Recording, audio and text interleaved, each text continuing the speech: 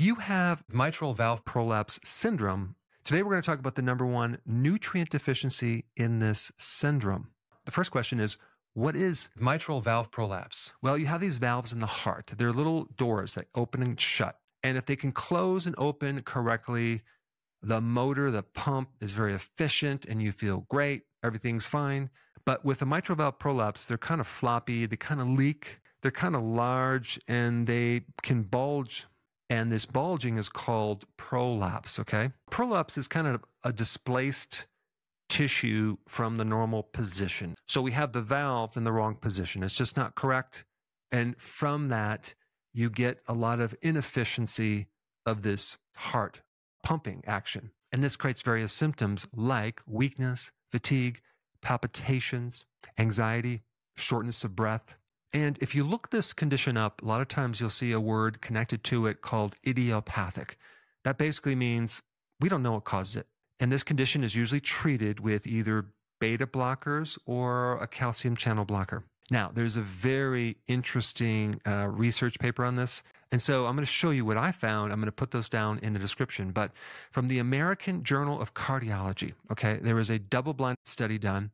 And the title of this paper was Clinical Symptoms of Mitral Valve Prolapse Are Related to Hypomagnesemia. See, now you can use that at a party to sound really, really smart. You can ask your friends, have you ever been checked for hypomagnesemia? Just don't mention my name when you ask them that. Basically, that means you have low magnesium in your blood. And attenuated, that means lessened, by magnesium supplements. They had 141 subjects, and they compared it to 40 people who did not have this condition. And the first thing they did is they tested both groups for a magnesium deficiency, and they found in the group with mitral valve prolapse, there was a 60% deficiency of magnesium. Now, in the healthy group, there were only 5% of these people had a magnesium deficiency. And the results were this. There was a significant decrease in anxiety, weakness, shortness of breath, and palpitations. And there was also a significant decrease in adrenaline. I don't know if you know this, but when you have low magnesium, adrenaline tends to go high. Now check this out. This is interesting.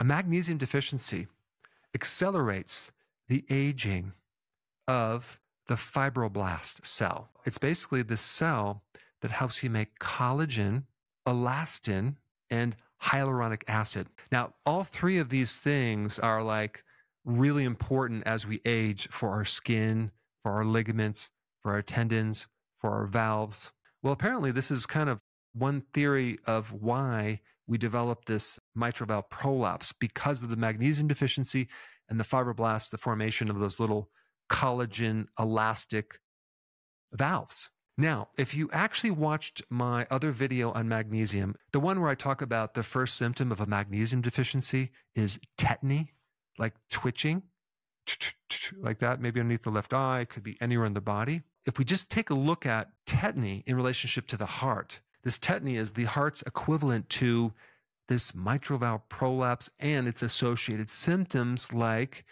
arrhythmias. Because tetany is a problem with the muscle nerve connection. Well, if you have that in the heart, you can have an arrhythmia.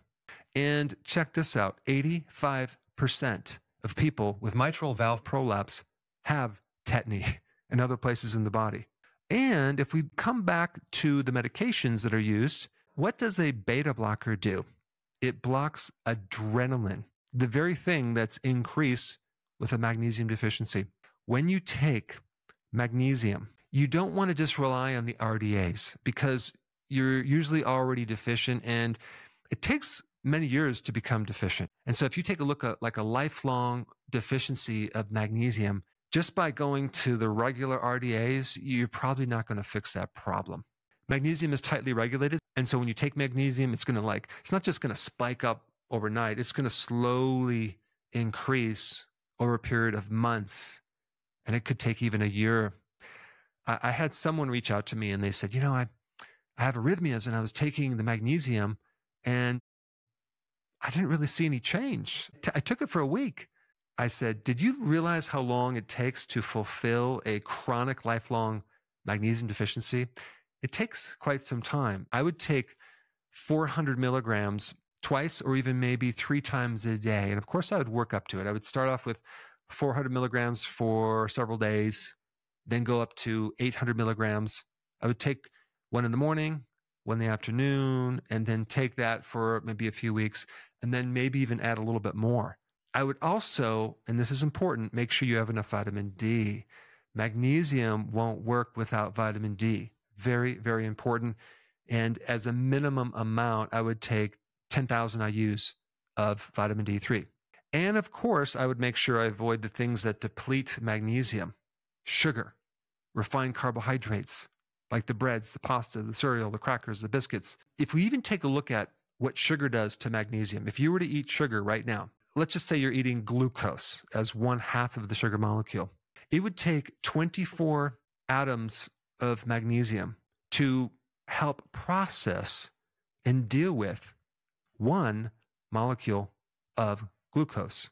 And then if we get to fructose, to metabolize 1 molecule of fructose, you need 56 atoms of magnesium. And also, if you're cooking and boiling the food, you could kind of, wash away a lot of magnesium. I mean, in America, there's like 50% of the population that consumes ultra-processed foods. So every single one of those people are severely deficient in magnesium. The main takeaway from this video is this: it takes years for a magnesium deficiency to show up, and it also takes a year for the magnesium to be corrected in the body. And the type of magnesium I would recommend is called magnesium glycinate. Now, there's another very popular video that I did on magnesium that I highly recommend you watch. I'll put it up right here. Check it out.